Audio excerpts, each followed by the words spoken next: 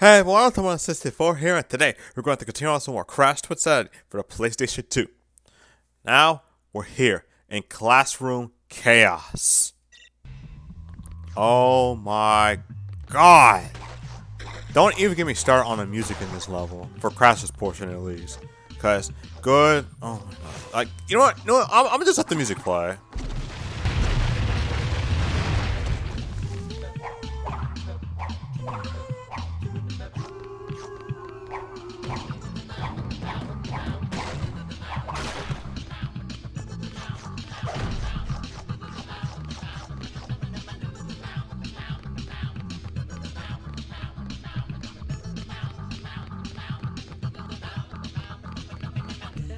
Okay, I think I got enough of it by now. But real quick. Woohoo! Air Crash Bandicoot is back in action. But yeah, we're back with one of these stealth segments. Oh frick, I got caught in a locker.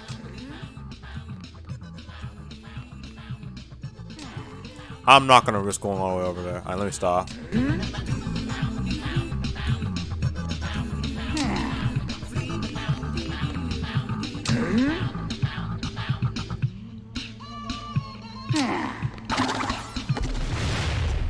Alright. Oh my god. At least the stealth in this is not like the one back in like Totem Hook'em. But it's just like, regardless of that, the music is just there's so much life into this freaking music. Like in this game in general, but especially the music. Oh my god. I'm sorry, but it's my favorite thing about this game. Like, the soundtrack is action-packed. You feel the game's actions through the music.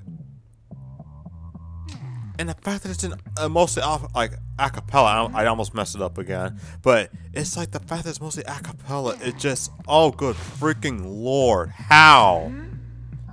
And the fact is that this game, I've said this a million times, but I think you guys get the idea by now, but like, it's the fact that this game isn't even what it could be. It's not its final form. Like, just literally, how does a game manage this? If this game came out, in today's time, this would never survive. Oh god, it lagged. Ah! This game would have been chewed out for weeks for the game that it would have been if this game came out today.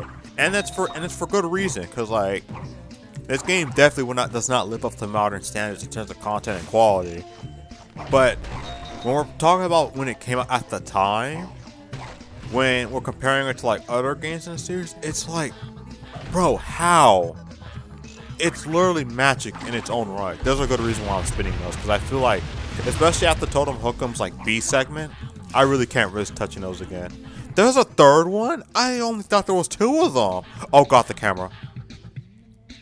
I thought there was only two of these segments, not freaking three. Alright, but it doesn't matter. This is still just as easy. Yeah, for these you have to crouch, because like, you can only hide behind the very last one you're like right in front of. You can't assume that it will actually hit. The reason why I hide again is that sometimes, especially on the Xbox version, if you're not crouching by the time, if you're not hiding really, by the time you get at that point, you could still die. Because like, he technically detected you on that one frame. Alright, there's a skip I want to talk about later, but I'll just do it the legit way for now. If I die, then we'll talk about it. But this section here with the rising goop, bruh, it's just like more that asses, because like, it's technically a chase sequence, but you're having to pick up the pace on this. Obviously making sure you don't touch instant death. I'm dead. But like, oh my god, at least I got Aqua back, but it's like, good lord.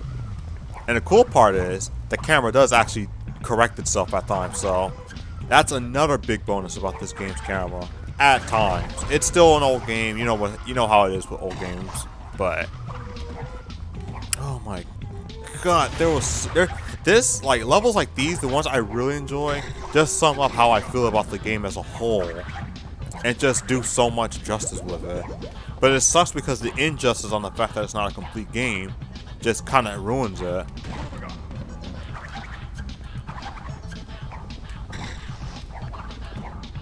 Okay, I know there's a gem somewhere in here. I just gotta remember where I'm supposed to pick it up.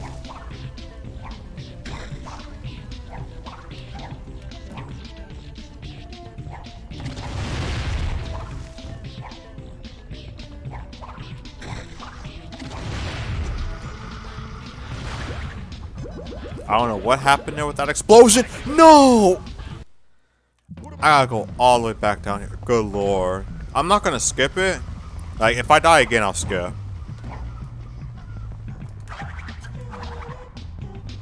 But yeah. Like, other than that, it's just, this whole sequence is, I'm probably dead. Oh, yeah, I might be dead.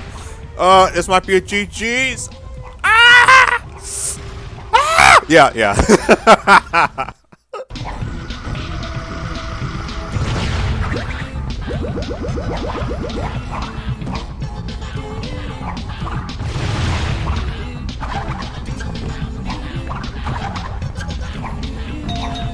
Alright, we did it. Alright, my goodness.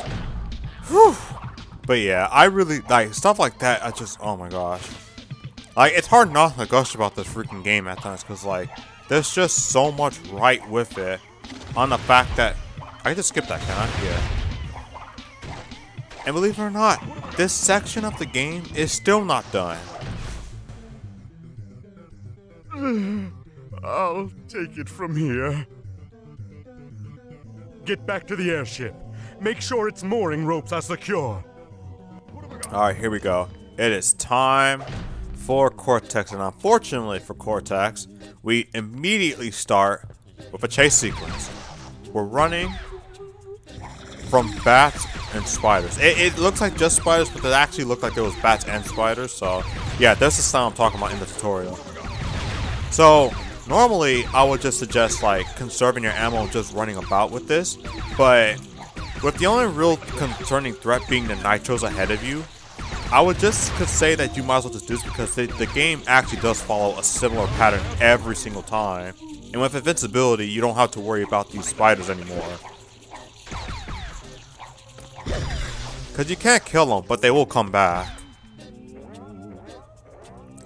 I'm really not sure what you're supposed to do in this section. Like, I know you're supposed to shoot these things, but I don't know if they actually, like, contribute to the fact that you have to exit this area, or is there, like, a time limit? Like, I don't know. All I do know is that I just shoot these things up until it's time to actually do something about it. Yeah, like, there's just no way to know. I'm guessing it's because you gotta finish the enemies, but that's all I got.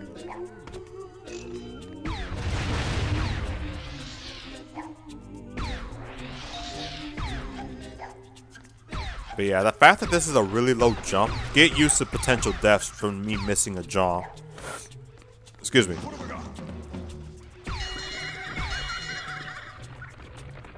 Oh yeah, and we also have these freaking robotic janitors that, for some reason, really do not like professors. But in all seriousness, it's just the fact that, like, you're kind of in the way of their work, and it's like, bruh. What?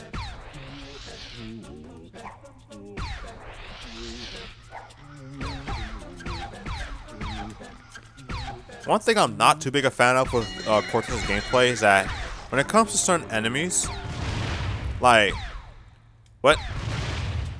Like, if you get too close, he'll try to swipe you. Look at that. I don't think the kids hurt you, but to be honest, I don't think it would matter anyway. Look at that. I can't see that with the camera sometimes. Like, it corrects itself, but the problem is it corrects itself too slowly.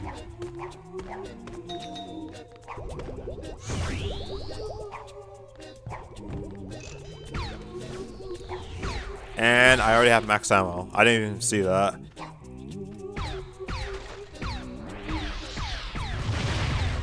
Alright, here we go. Oh, I thought I got invincibility. I forgot that one robot hit me just because I wasn't seeing the screen. There actually is some ammo on the other side too.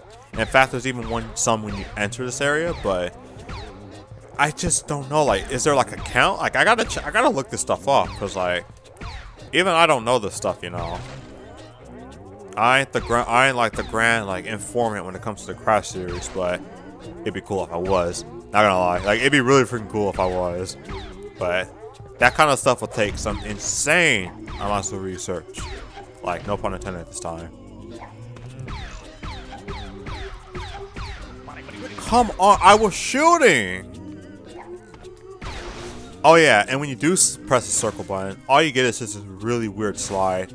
I have not seen any real instances of this being useful outside of maybe dodging the last hits of the final boss. But I won't get into that until we actually get there. So yeah, be careful because like the fact that this does automatically aim is that you could end up hitting like something like a TNT or a nitro and you won't even know it. But once you hit max ammo, you might as well just spam. There's no consequence on doing this, and you prevent yourself from getting hit by nitros, TNTs, and other form of insta-kill moves. Yep, for Cortex, it's still insta-kill too. You're not safe. Just be careful not to hit something that's like right on your side like that. It just feels so weird, like I'm invincible, but I gotta avoid touching some nitros. Okay, I think this is the final section before the part where we really get to meet a new character.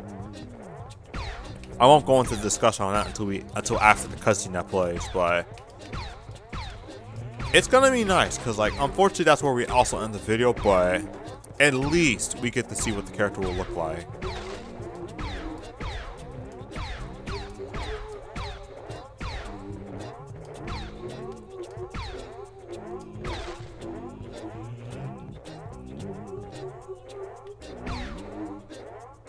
Like, I'm waiting and it's not doing anything. So I'm guessing it's by a certain amount of enemies.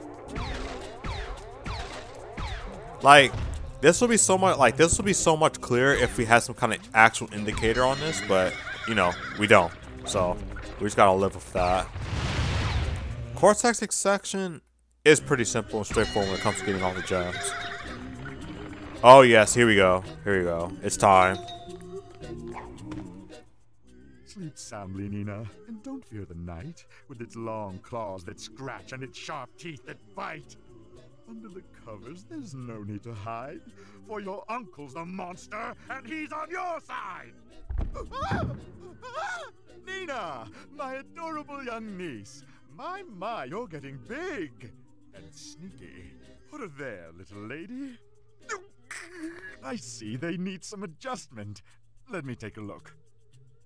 Okay, young lady, let's see what you've learned.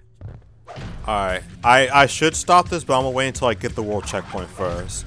Once I hit a world checkpoint, that's where I'll stop. Okay, there we go. Sorry, y'all. I thought it would be a little longer than that. Alright, so, and that's where we're taking care of Rooftop Rampage with a new character, Nina Cortex. I love the artwork they got with her going in the pause screen. But, anyway, yes, I told you what's going on, of course. Stay safe, stay healthy, stay insane, and most importantly, most especially because of this new character, stay warped. Stay warped!